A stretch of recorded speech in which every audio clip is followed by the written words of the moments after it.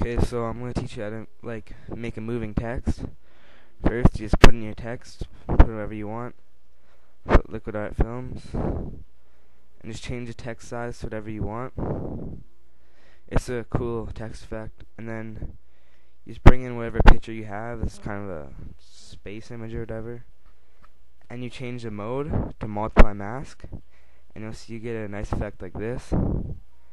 And go to event pan crop and move the thing to all the way to the end and do whatever movements you want. Spin it. The more movements you do, the faster the image behind the text will move.